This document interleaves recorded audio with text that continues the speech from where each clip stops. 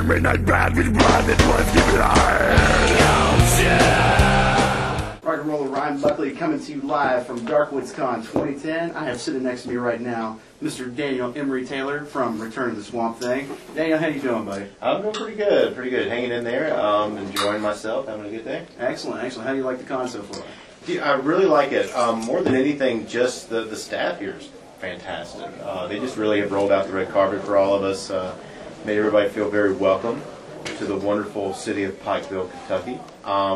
It's just been great. A lot of great fans, talking to a lot of new people, meeting a lot of new people, and that's an important thing. Excellent. So, what are you here promoting? Oh, well, me. I'm here promoting me. It's all about me. You see this? This is the money. I am the greatest and best actor in the world. Woo. And fuck anybody tells you otherwise. I'm telling you. You know, Caleb Perkins says it's not true. Fuck her. I'm the best.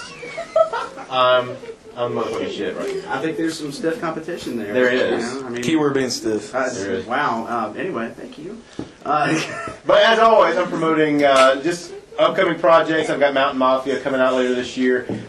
Great film with Cherokee Hall. It's a fantastic director. Ultimate Deathmatch 2 coming out at some point in time.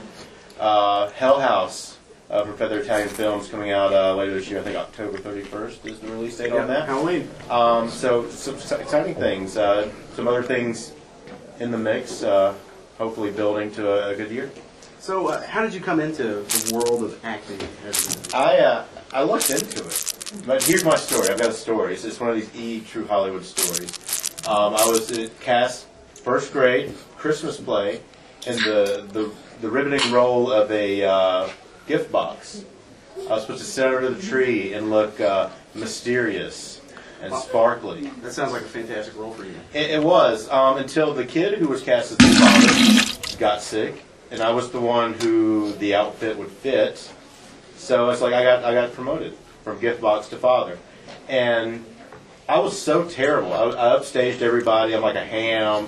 I'm like, hey, it's Merry Christmas. And, you know, Talent Scout saw me, asked me to come audition. Return to Swamp Thing was the second thing I ever auditioned for. And, oh, my God, it was just like that. Just kind of walked into it. Excellent. So, I mean, like, how did that, like, how old were you when that happened? I was 8 when I filmed Swamp Thing. So, yeah, I was probably 7, 8, you know, initially. Did it get in your head at all when you saw yourself on the big screen?